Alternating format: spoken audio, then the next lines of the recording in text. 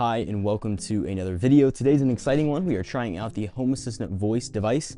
I bought this as soon as I heard it came out. One of my friends texted me, told me about it, so I bought it. It was, I think, $60-ish. And I'm excited to try this thing out. Essentially, this device is like a Google Home Mini in the sense that it is a voice assistant and you are able to give it verbal commands just like you would with any other Google device. This isn't just Google, it like is similar to an Alexa as well, but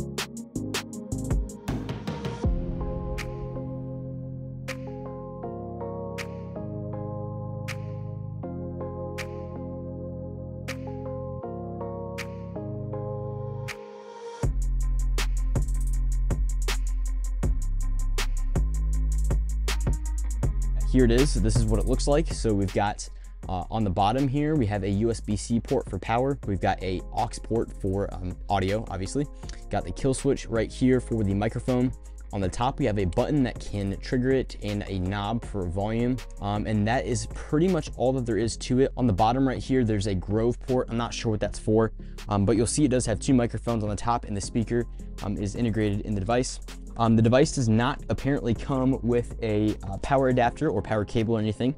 And actually, I do remember seeing that. It is because they want to reduce emissions or something. I don't know. We have a sticker in the box. We have a OK Nabu, let's get started, and a warranty and safety information sheet as well. So in this clip right here, I'm going to set up the device, hopefully grab a power cable for it, and we'll get it booted up. And we can hopefully add it to Home Assistant as well. Okay, so I grabbed a power adapter here. Apparently any USB-C power adapter should be okay. This cable is a bit unique in the sense that this USB-C cable tells me how much power the device is using. So that'll give us a nice indication of the amount of power that is being used by the device. So I plugged it in and I had not seen any activity light, and now I do. So you'll see it's kind of doing that pulsing thing. It is kind of orange-ish and it is booting up into the software on the device. One quick note right here was that the device was connected to Home Assistant through Bluetooth Low Energy. That's how the setup process took place. It was not over Wi-Fi or anything. You typed in the Wi-Fi network kind of during the setup screen, and I'll show that on the screen right here. I did a screen recording of it. Essentially, it just discovers it over Bluetooth Low Energy on your phone, and then you're able to add it into Home Assistant from there. Okay, so here on the Home Assistant website, we can see that we have to do a few things to kind of prepare Home Assistant, get the text assistant stuff going. And we can get all of the things installed, the prerequisites installed before we actually use the device. One thing I did want to mention though, is that this device is only taking about 0 to 1 watts, which means it's taking like no power at all.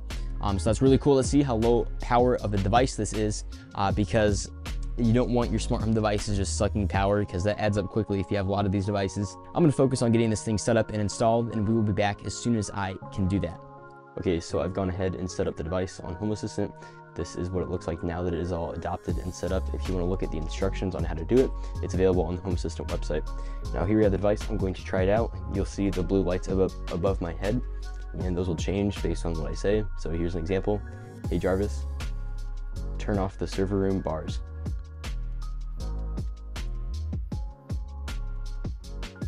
So it's a little bit delayed there, obviously, but it is pretty cool. It does work like it's intended to, and it's fully running locally here on Home Assistant from what it sounds like. It's running on a virtual machine that I have on one of my servers downstairs, and it's working pretty well. So it's pretty fast considering it's fully local and doing all the voice processing here. It's pretty impressive as well. It does pick up on a lot of things. So, hey Jarvis, turn on the server room bars. So you'll see it's a couple seconds there, but honestly from Home Assistant, or from Google Home in the past, it takes a couple of seconds anyways, especially when it goes out to connect to Home Assistant to change the lights that you triggered. So it's pretty cool to see that this is working so well just right out of the box. This is a preview edition.